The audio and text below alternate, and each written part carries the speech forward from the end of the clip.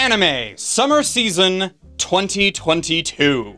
We actually have to do things a little bit different this season, because normally, traditionally, when I do these videos, I like to pick a small handful of shows that I think are probably going to be very worth watching. We talk about it a bit, and I leave you with that recommendation. Normally, when I do this, however, I like to avoid, or at least sidestep, talking about sequels and things, because generally, my mindset has always been, if you like the original series, you're probably going to like the sequel, and you should move on from there. This season, however, most of the exciting things are sequels. I don't have a lot to actually hype up the unknown shows at the moment. We'll have to wait a couple of weeks until that actually builds up a bit, and maybe some of them will be worth talking about. But as I sit here right now, the sequels are kind of the only good thing. So what we're going to do today is we're going to be talking about 5 different shows, some of which I think are going to be really good, / are already really good because we already have a few episodes out. But we're also going to spend a little bit of time trying to steer you away from some things, because other shows this season, T-pose off the building! And so today we're going to be looking at a variety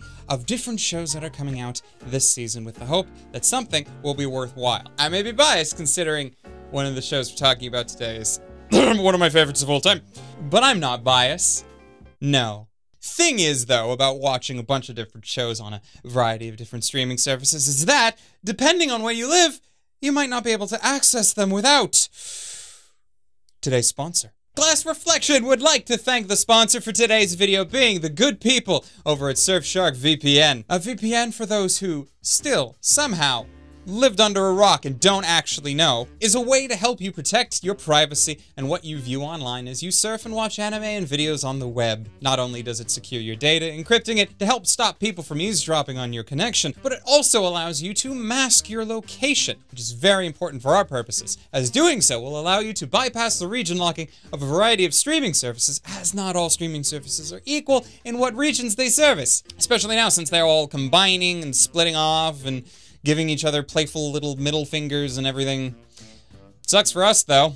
So having a VPN like Surfshark can help you access the shows that you might not be able to otherwise. Content blocked on services such as Netflix and YouTube can be easily accessible simply by connecting to a local server from the country that you'd like to access. Surfshark is available on a variety of different devices as well as your PC, so you can stream your anime on the go if you so choose. There'll be a link and a promo code in the description where you can sign up for a percentage off as well as an extra 3 months free, because we like you so much. And best of all, if you try it out, you find that it doesn't help, it's not doing what you expected, or it doesn't end up unlocking the content that you wanted to, then Surfshark offers a 30-day money-back guarantee, no questions asked. So thank you very much to Surfshark for sponsoring.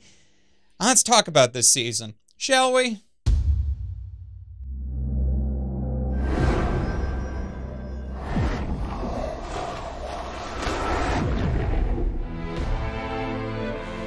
So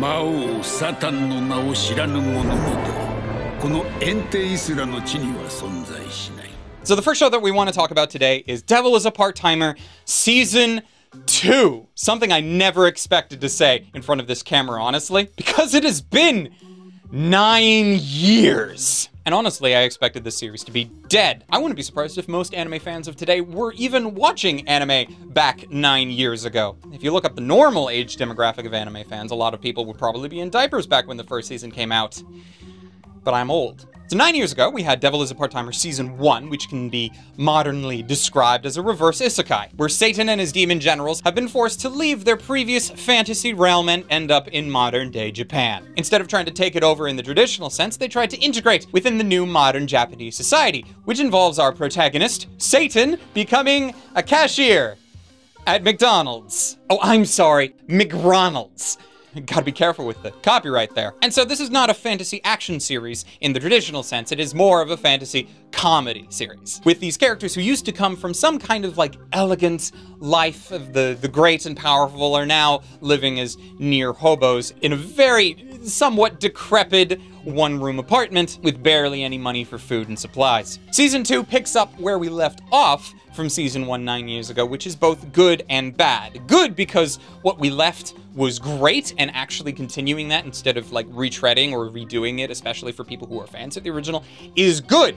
It's bad because if you didn't watch the original, you're behind. Now, some might not look at that as a bad thing, and in my case, I would say that that's potentially a good thing because it could convince you to go and watch the original season, which was very, very good. But also, I am slightly wary because we have had things in the past where, you know, that big of a gap with leaving people in the lurch can sort of be a bad thing. I am mostly looking at Log Horizon for this particular venture, because the most recent season of Log Horizon, well, I didn't watch it, and I don't know many people who are really big into Log Horizon who did watch it, because it has been such a big gap that really I needed to rewatch the original 2 seasons of Log Horizon to remember how things went. But in fairness, Log Horizon was far more of a politically motivated series as far as interpolitics between the characters and relationships.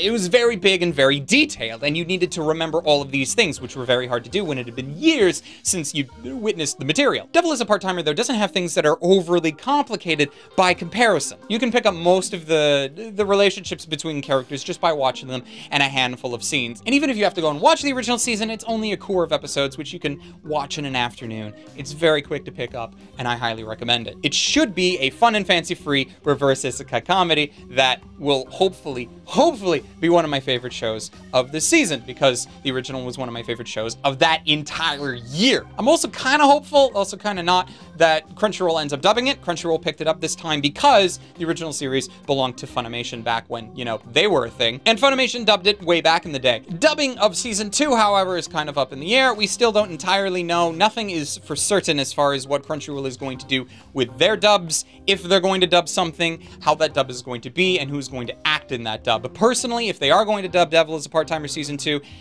it better be with the original cast. I personally hate it when you have multiple seasons of a show that have different casts. I understand the reasoning behind it from a business sense, but from a personal enjoyment sense, it's very jarring and it's annoying, and I'd almost rather that it just didn't. It also doesn't help that the original dub has one of my highlight examples of one of my favorite castings in a dub ever, which was Tia Ballard as Chiho. Because Chiho as a character is almost very sickly sweet, I'd like to say, is a good description of her personality. And a lot of times, that type of character is not really performed to what you would expect after listening to the Japanese versions when you get to the English section. Chiho from the original season 1 dub, though, was absolutely perfect. It's one of like my favorite dub castings ever, and if they don't keep that, I will be disappointed. この星を滅ぼさんと企む悪の魔法使いより姫をお守りし、世界を滅亡から救うため馳せ参じた騎士である。気候の力をぜひともお借りしたい。Moving on to Lucifer and the Biscuit Hammer. I'm gonna say straight up, I know very little about this story. It is completely unknown to me, and it was on my watch list as a recommendation from a good friend who absolutely adores the source material. That said, oh, I am so sorry. I am so sorry that this is an adaptation of a story that you seem to really like. 'Cause it's not good. Really, it's almost on the borderline of I'd almost recommend it just so that people can see an example of how not to do things. So Lucifer and the Biscuit Hammer follows a guy who has a lizard that shows up and says, you have a divine purpose now. You are a knight. You need to go and find a princess. You need to protect her and save the world. And of course, our protagonist has no interest in doing any of that and tries to avoid destiny as much as he can. That, of course, is unavoidable because, as these things often are, danger comes to him and he's just gonna have to deal with it. The problem is, as interesting as this story is, and there are some things that are interesting, I can see why people would enjoy the original material, because the original material was probably presented in a much better fashion. In this case, it's presented as if it's a PowerPoint. There's very little animation in this animation. It is very heavily reliant on still shots with some movement, some things that change, hair specifically. And for a series that I would assume is going to eventually contain a decent amount of action to it, to have very little of that in the actual animation, that's not good. It also has a major red flag for me for reusing shots from the series in its OP, which I only knew because I remember watching this one shot of a girl with her hair moving and thinking, oh, that's not as fluid as it could be, only to see them reuse that shot in the opening, which oh my god, the opening is supposed to be like your example of the best that the animation of the show has to offer, or at least fairly close to it. It is something that you can justify throwing more resources on because it's going to be at the start of every episode. You want to lead with a good foot here. Not that reusing shots can always be, it's not like a 100% indicator of a bad time, but it is a red flag. T-posing off a building is, you know, another. I will say, to its credit, I did enjoy the saxophone bit in one of the action musical tracks. That was really nice to hear.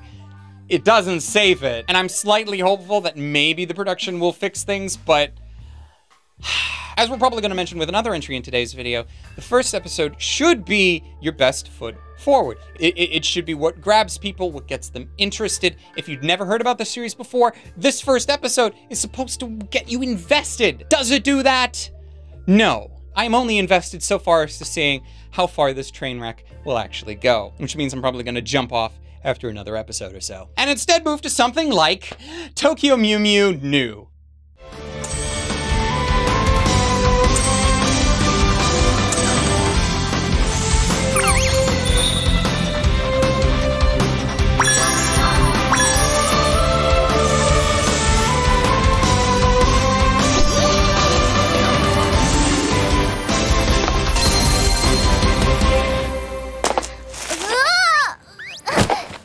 Definitely personal preference. Obviously, I don't expect many people who watch this video to give a care about Tokyo Mew Mew. But I, as a person who has actually sat in front of a lot of people at conventions talking about the history of magical girl shows, I do appreciate a celebratory series of, I think, 20 years of Tokyo Mew Mew. Now, of course, said panel that I normally do of the history of magical girls doesn't actually cover Tokyo Mew Mew, because when you have to condense, like, the entire history of a genre that covers, like, multiple decades into, like, an hour, there are some things that are gonna be skipped, and Tokyo Mew Mew is one of them. In fairness, it's because Tokyo Mew Mew, the original Tokyo Mew Mew, we'll talk about the differences or lack thereof momentarily, but Tokyo Mew Mew is kind of like this weird personification of all of the popular things about the genre from its original time period. It came out in the very early 2000s, and it contains a lot of things that were very popular from magical girl shows in the 90s, and it contains things that continued to be popular throughout the 2000s. There are a lot of comparisons people make with Sailor Moon, with Cardcaptor Sakura, things of that nature, and rightly so. You have 5 girls who end up getting super magical powers. They're fighting off a threat of aliens who are trying to take over the world, but there are other things that are very unique to Tokyo Mew Mew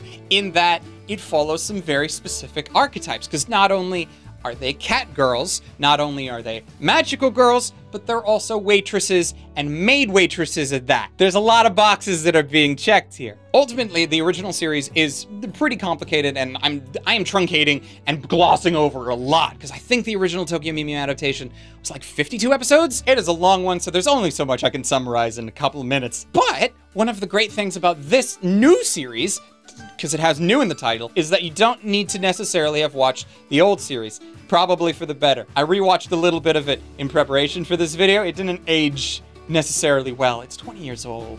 I mean, don't expect that. But this new adaptation is literally a new adaptation. We are rebooting everything from start, so if you know nothing about Tokyo Mew Mew, great! The show should hopefully cover all of their bases there and get you up to speed on who these characters are, what their deal is, and how things are going to move forward. And honestly, I find that very refreshing, which is an interesting thing to say, I think, because, you know, we are technically retreading a story that existed and has existed for over 2 decades now. How can I find that fresh? Well, I find it fresh because magical girls, as a whole genre, took a very interesting turn about a decade or so now into a much more grim, dark territory than its forebears. And Tokyo Mew Mew was still from that, like, high point of very nice, very happy, very sweet, like, protectors of love and justice and all that sort of thing. That type of magical girl, not the other kind. And so to bring us back to that era of the genre, to me, is a breath of fresh air. As someone who's been a fan of the magical girl genre for a very long time, I'm happy to see a lot of essentially old tropes coming back into some semblance of fashion. Like, in this first episode alone that has already been released, just watching the transformation sequence, oh my god, I haven't seen an extremely well animated transformation sequence in what feels like a decade. It's probably been more recent than that, I'm just having a bad memory moment right now. And there's just a lot of this series that is just so well put together. It does very much feel like the people involved are either fans of the series or fans of the genre, and there is a level of polish there that goes with it. Now, I'm not saying that it is literally the best Magical Girl series that could have ever come out, but neither was the original series, and that's kind of the thing. The original Tokyo Mew Mew was not a highlight of its era. It probably won't be a highlight now, but I am just enjoying it for what it is. Really? That's how I describe my enjoyment here. I'm enjoying it for what it is, and some of you may agree with me that that is something to celebrate. Other people probably have already clicked away. Oh well, so let's attempt to bring them back by, I don't know if shitting on is the correct description of what we're about to do. お嬢さん、あなたの危険な行動で無関係な人を巻き込んでしまうとは考えなかったの？あなたのオーラは銃弾を何発でも防げるほど強力なのかしら？だってあいつらが。But we're gonna talk about Ruby, Ice Queendom, because this is one thing we love on this channel is talking about Ruby again. All right, so the first episode of Ice Queendom is already out. Now, before watching that, I made a couple of notes of things that I was like kind of really hopeful for. Ruby, if you don't remember, either from living under a rock and never seeing anybody talk about it, or not seeing me talk about it from a few years ago when we reviewed the majority of the series I was out at that point, it is a Western 3D animated series by Rooster Teeth down in Texas, but it is a series that follows a lot of very anime-inspired tropes and themes, and if someone is to bring up a list of Western shows that are anime-adjacent or anime-like, Ruby is definitely something that should and does get brought up. This time, however, someone had the bright idea of, hey, Ruby is pretty close to being anime anyway. What if we got an actual Japanese production studio to animate a version of it for us? Then it would actually be anime. Wouldn't that be cool? Except not. Okay, so I'm gonna rail on this pretty hard, mostly because I had higher expectations for it than I probably should have. The best way I can describe what I have seen so far in Ruby Ice Queendom is that the original Ruby, as far as quality, was a series of peaks and valleys. The peaks, really high, really good, memorable.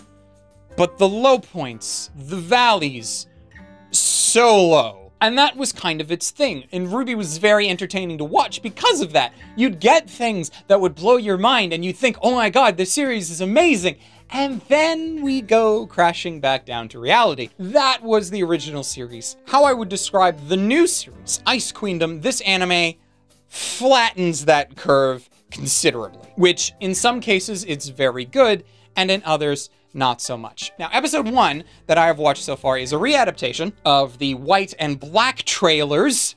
We're adapting trailers now from the original series, and also the first handful of episodes of our main cast going into Beacon Academy. And there is a scene somewhat at the midpoint of this episode now, with our main character Ruby, that pretty, to me, exemplifies the flatness of the quality curve here. In the original series, you had some weird jankiness with a lot of the animation in characters in the low points of the series where there's not a lot of action.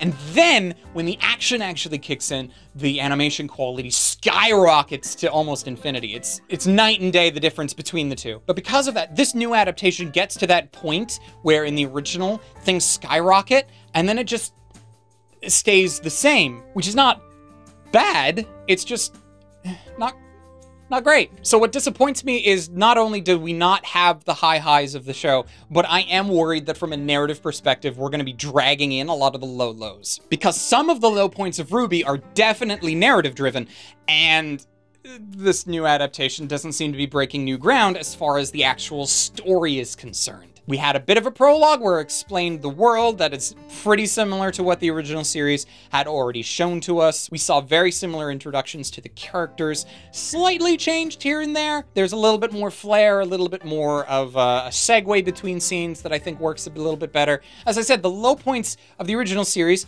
are brought back up to kind of a mid-standard. And how it continues from this moving forward will be very interesting to see. However, it's just disappointing because I know that they could have done better. So this anime was being produced by Shaft, and it doesn't necessarily feel like Shaft has the same level of A-game here as they have in other works. When Shaft is on their A-game, you know it, right? If you've watched Monogatari, you've seen their A-game. If you've watched Madoka Magica, you've seen their A-game. If you've watched Sangatsu no Lion, you've seen their A-game. If you've watched Fate Extra, you've seen the complete opposite, honestly. And this very much feels like that. I very much get the feeling from this production that it's being done because someone thought it was a good idea, but not everybody is necessarily on board. I feel like it is the difference between having people that are working on a production because they're passionate about it, and other people that are working on it because it's a job. That's the feeling I get. I hope I'm wrong, and maybe further episodes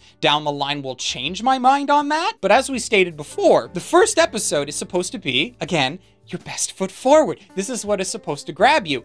And this doesn't. I'd almost say that the original RWBY did things better to grab you.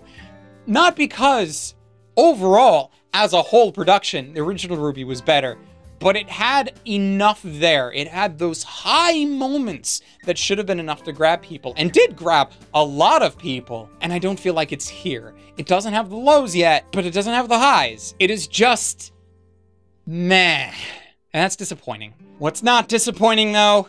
Made in Abyss Season 2.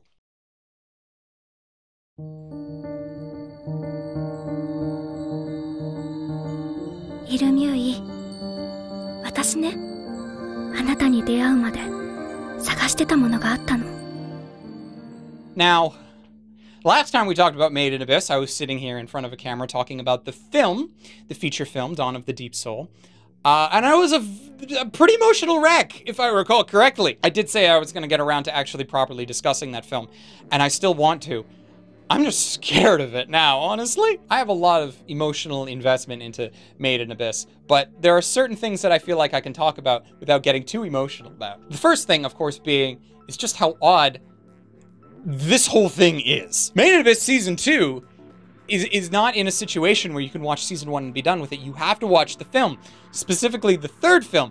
Oh, that's even worse. So if you've never watched Made in Abyss before, fan recommendation, watch Season 1, watch Movie 3, Dawn of the Deep Soul, and then start watching Season 2. It'll get a little bit confusing because there are 2 films that come before Dawn of the Deep Soul, but they're just recap films of the original series. And I mean, if you're strapped for time, you could watch those, but also, technically, I think if you compare runtime, they're fairly on par with one another. So you could go either way. Personally, because I went through with the original series, that is what I would recommend. But we rarely see this type of thing happen, right? Normally, when an anime series gets a film, it is either an end cap on an adaptation, because it's like, okay, we're gonna wrap it up, we're gonna have the final bit of adaptation is going to be this film, and that's how we're going to end it, and then we're never going to touch it again. Once again, another shout out to Madoka Magica for the 3rd time this video. Or if you're going to make a film, it's more like the shonen films, where it's kind of a side story-ish sort of thing, where the TV anime can continue on without it. It's not necessarily referenced directly. It can be referenced as something that kind of happened, but also if you missed it, you're not going to miss much. Here, you need to watch Dawn of the Deep Soul, because they're going to jump a whole lot, and if you didn't see it, you're going to be slightly confused. And also, Dawn of the Deep Soul is just an amazing film that you really should watch anyway. But we are continuing on from that, and so I am preparing myself for even more. I don't even have a word for it. It's not disappointment. I'm not going to be disappointed in what I'm going to experience. I'm just dreading it with a smile on my face. Oh God. So Season 2 already has 1 episode out as I am sitting here, and we have started off with a whole new cast of characters in a seemingly prologue fashion, as this seems to take place far in the past from the continuity of the series and the characters that we are already familiar with. And it is an interesting situation to be in, because you have these new characters that are seeking out the Abyss that we are familiar with from previous entries in the franchise, but these characters know nothing of the Abyss. And this is literally, I think, the first time in the franchise where we know more than the characters we're witnessing. And that is very interesting. How that moves forward and how that prologue chapter and those characters tie in to the more familiar and modern characters will be fun to see, especially since they weren't the entire focus of the initial episode. We do go back to the characters that we well know and love and are not looking forward to whatever tragic things the story has for them. But seeing more Made in Abyss is always just something that puts a smile on my face. I know I'm probably gonna cry my eyes out at some point in time, because that inevitably always happens. Made in Abyss is one of those series that does that to me. I've had it as my favorite anime since the first season to come out. Nothing's topped it yet. I keep hoping that something will. I'm not one of those sticks in the mud that picks my favorite show and sticks with it till the end of the earth. In my history of watching anime, I have changed my favorite over time constantly. But Made in Abyss has been a constant, helped along by the fact that every handful of years, we get more of it. And I am very much looking forward to how the rest of this season continues. And in a world where anime adaptations very rarely get sequels, very rarely get continuations, I'm happy that Made in Abyss is continuing to do so. And that's what, that almost feels like a very constant with this entire season, because you look at, like, well, everything else that I'm recommending from this season, from Devil is a Part-Timer, which hasn't seen a continuation in 9 years, Tokyo Mew Mew, which is a 20-year-old series. Like, a lot of summer 2022 is very much a, hey, let's look at some old favorites. Let's continue on the legacy of some really nice franchises, at least franchises that I am personally a fan of, and that is just so nice. Normally, I hate sequels because I always do like and appreciate new series, because if all we got was sequels and retreads, then that would be very disappointing, but I don't mind it every once in a while. And, you know, there are a lot of things in this season that I didn't talk about today that could surprise me. That is kind of the thing about new shows that don't have a lot of already existing fan base movement behind it, is that the anime could suddenly make them good and popular and shine a spotlight on those series. And I am looking forward to seeing if that is going to happen. But until then, I can at least be thankful in the shows that I already know that I'm going to watch and enjoy. And hopefully I've been able to showcase that to you guys today. So, thank you for watching. I hope I have given you some shows to watch and some shows to avoid in this season. Once again, a very special thank you to our sponsor for the video, Surfshark, who has been sponsoring our videos for quite a reasonably long time, and we thank you for your patronage. Speaking of patronage, a very special thank you as well to the patrons of our channel who make it possible for us to do what we like to do in the fashion that we like to do it. Your wonderful names have been scrolling here. I cannot thank you guys enough. And specifically, I do want to give a thank you to those patrons who help just that little bit more. Those patrons being Ryfan Bonaparte, Ross Emerson, Omar Showman, Hector Montemayor, Wago221, and City Yamiko for being especially awesome, and I thank you. Let me know down in the comments if there is anything I didn't cover this season that you think is worthwhile, and if I agree, we might cover it in a future video. And until next time, ladies, gentlemen, and others, watch more anime, and stay frosty.